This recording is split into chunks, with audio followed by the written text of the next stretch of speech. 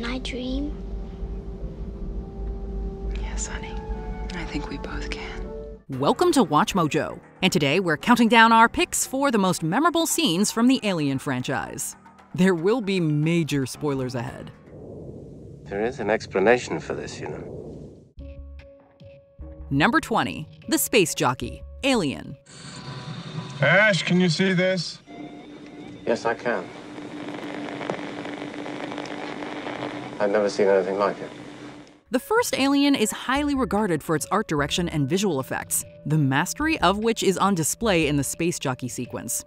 Our heroes stumble across this monster while exploring the derelict ship on LV-426, and the visual is unforgettable. Showing some type of inhuman creature sitting at a massive gun, it raises all sorts of questions and elicits a foreboding mood. We don't know what the heck this is, and we're not sure if we want to find out. The scene was nearly cut for budgetary reasons, but director Ridley Scott insisted that it remain. We're so glad that he did. Talk about a mood setter. Alien life form. Looks like it's been dead a long time. Number 19, The Newborn, Alien Resurrection. Look, beautiful, beautiful little baby. Look, it thinks you're its mother. Just one look at this thing is enough to get the gag reflex going. Alien Resurrection tried a bunch of different things for the franchise, some of which landed with surprising grace. One of the greatest ideas was the Newborn, a revolting human-xeno hybrid that is probably one of the grossest things we've ever seen. With its white, slimy skin, humanoid skull, and various facial features, the Newborn is a complete abomination. And that's not even counting its ludicrously graphic death, which is both a visual and auditory nightmare. Really, everything about this creature is enough to turn the stomach. Number 18, The Alien Scares Ripley, Alien 3. Try me. If you insist. Even if someone hasn't seen Alien 3, they almost certainly know this iconic scene. It's one of the franchise's defining visuals, the alien slowly approaching Ripley as she cowers in fear, a predator savoring the capture of its prey. It's a fantastic visual effect, the prop alien dripping with slime, opening its mouth and extending that oh-so-famous inner jaw. The tension is almost unbearable, and the building music adds to the dour mood. Lucky for Ripley, the alien senses the baby inside of her and lets her live. Two titans of the movie industry quite literally face off, and the results are undeniably brilliant. Give us strength, O Lord, to endure. We recognize that we are poor sinners in the hands of an angry God. Number 17, The Head Burster, Alien Resurrection. She is going to take us right back to home base according to the standard emergency procedures. No, she's not. Purvis and Wren certainly don't have big roles, but they have staked their place in alien history thanks to a mesmerizing co-death sequence. Wren holds the group at gunpoint, hoping to abort the crash of the Auriga. And that's when Purvis plays the hero, albeit in a rather unconventional manner. Knowing that the alien inside of him is about to burst, he grabs Wren and forces his head down to his chest. We then get a wonderfully creative shot where the camera goes down Purvis's mouth to the baby alien sitting inside. It then makes its escape, rupturing both Purvis's chest and Wren's head. It is delightfully surreal, a sequence that doesn't take itself too seriously, while still managing to be utterly horrific. Why does nobody listen to me? Number 16, The Backburster, Alien Covenant. I need you back here right now. I need you to come back to Atlanta right now. By this point in the series, we had seen both a chest burster and a head burster, and now the aliens decide to take the back door. It comes at the expense of Ledward, who is infected by some mysterious spores. His condition immediately takes a turn for the worse, and he's rushed back to the ship's medbay. And that's when hell comes to the shuttle. Ledward goes ghostly white and starts violently convulsing, and poor Corinne is powerless to stop it. The alien then makes its exit, emerging from Ledward's back with some grotesque imagery and sound design. It's easily one of the most graphic death scenes in a franchise full of them. Calm down, sweetheart. Tell me what's happening. Number 15, The Mutated Fifield, Prometheus.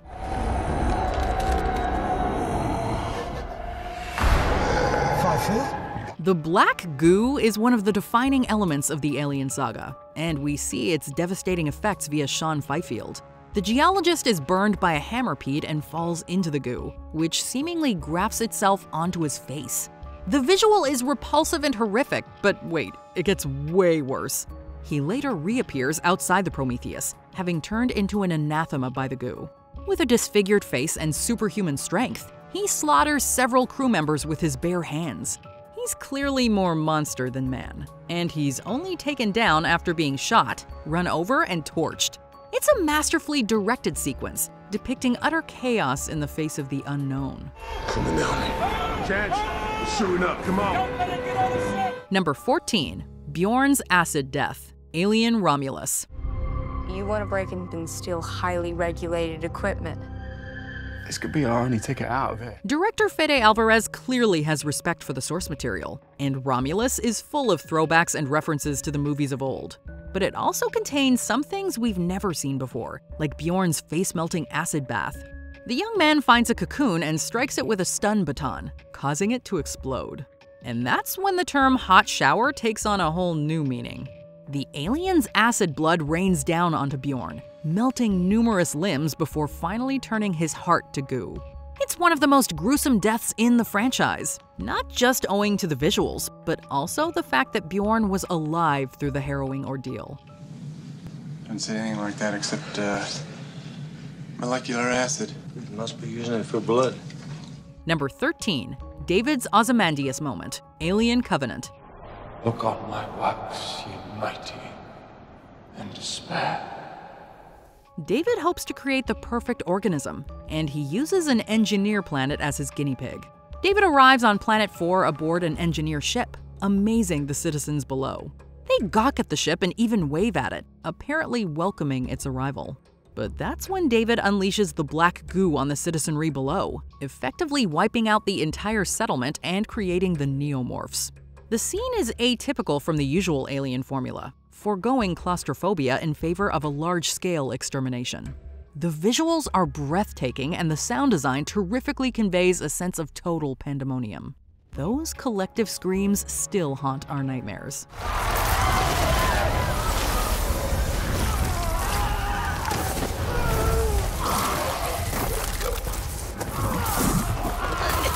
Number 12. The Underwater Chase. Alien Resurrection. We have to go through the kitchen, maybe 90 feet, to the freight elevator on the other side.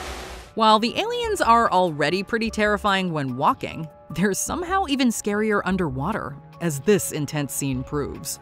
During their escape, Ripley and crew discover the mess hall, their only route out, has been completely submerged in water, and begin their swim across. Unfortunately, aliens follow in what is perhaps the movie's most famous and easily creepiest scene.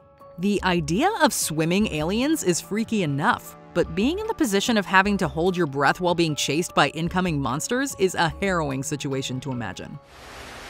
You ready to get wet, partner? Yeah. Number 11. Ripley's Death. Alien 3. Ripley! Think of all we can learn from it. It's the chance of a lifetime! In this shocking ending to the original trilogy, Ripley goes out in a blaze of glory, overly obvious Christ symbolism and all. When Ripley discovers that she has an alien growing inside of her and that the company wants to study it, she sacrifices herself and falls into molten metal. The music during the scene is swelling and complements the drama perfectly. The dark cinematography is also outstanding, and the content look on Ripley's face proves a fitting, noble end to the legendary heroine. At least until the next movie. This is Ripley, last survivor of the Nostromo. Signing off. Number 10. Brett's Death. The First Look. Alien. Jonesy. Jonesy.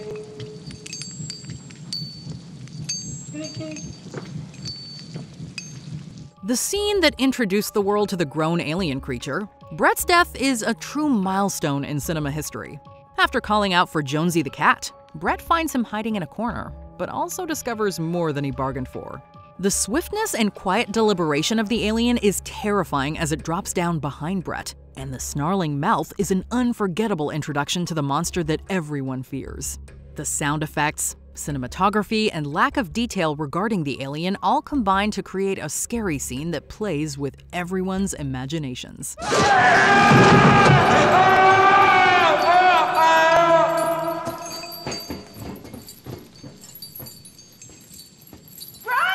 Number 9. Oh, there they are. Aliens. 5 meters, man. 4. What the hell? No other moment in this movie blends horror and action so perfectly, except maybe the scene where the aliens are gunned down by the auto turrets. After seeing motion on the tracker, Ripley and her group await the onslaught of aliens, until Hicks opens the ceiling and discovers a swarm about to attack. The wait for the creatures is unbearably tense, and the scare of seeing the massive aliens will make anyone shiver. The gunfight that follows is loud, explosive, and a lot of fun to watch. There they go over there! Get them! Number 8. Dallas in the air shaft. Alien. Dallas, are you sure there's no sign of it? I mean, it is there. It's gotta be around there. Playing on many different types of fears all at once, this scene is a classic due to its sheer intensity. After Dallas volunteers to go into the air shaft, Lambert watches him on a motion tracker, only to realize that the alien is coming right for him. The air shaft itself is a tight space and pitch black, which plays on viewers' claustrophobia and fear of the dark. The dread of knowing the alien is stalking Dallas is increased by Veronica Cartwright's amazingly desperate performance. And of course, it's capped off by one terrific jump scare that gets us every time.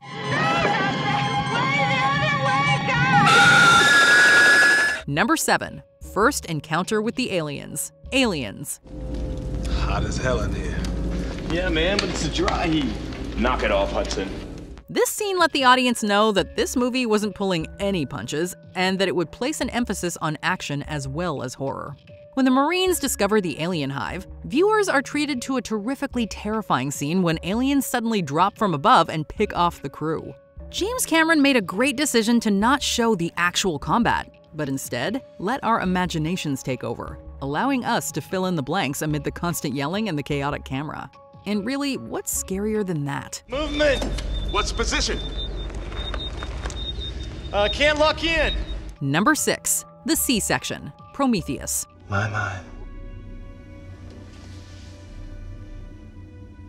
You're pregnant. Ridley Scott transformed the chestburster, and in the process, gave us a masterpiece of body horror filmmaking. Shaw sleeps with Holloway, who had previously been infected by the black goo. The intimate night results in a baby, just not of the human variety. Realizing that she is pregnant with something, Shaw undergoes what could be the most ghastly C-section in movie history. The sequence is a masterclass in tension building, with the claustrophobic setting aided by eye-popping visuals and terrific acting from Noomi Rapace. She perfectly sells the panic of the situation, and the macabre effects do the rest. Surgery, abdominal, penetrating injuries, foreign body, initiate. Number 5. Kay births the offspring, Alien Romulus. Whatever comes, we'll face it together. When you get down to it, the Alien franchise is really just about the primal terror of childbirth. The injured Kay injects herself with the Z01 compound, which may have seemed like a good idea, but which comes back to kill her. Literally. In a series full of gnarly birth sequences, Kay's proves one of the grossest. It contains an ungodly amount of blood and fluid, and she gives birth to an egg from which hatches the humanoid offspring. The horror is almost Lynchian, depicting a very human experience with surreal and nightmarish flourishes. And that's to say nothing of the offspring itself, which recalls the newborn from Alien Resurrection, but is an even scarier amalgamation of human, xenomorph, and engineer. You are a beautiful butterfly. Number 4. Discovering the Alien Queen. Aliens. Ripley. I don't want to hear about it, Bishop. She's alive. There's still time. This scene is one of James Cameron's finest, remaining exciting and visceral to this day. When Ripley decides to rescue Newt, she rides the elevator down to the Alien Queen's lair. The audience is treated to a masterclass in suspense as she looks around in fear, alarms beeping and blaring around her. The Queen itself still looks fantastic all these years later due to the power of practical effects, and Ripley burning the eggs is an unforgettable moment in the Alien canon. It's got horror, it's got action, and it's got fantastic visual work all in one.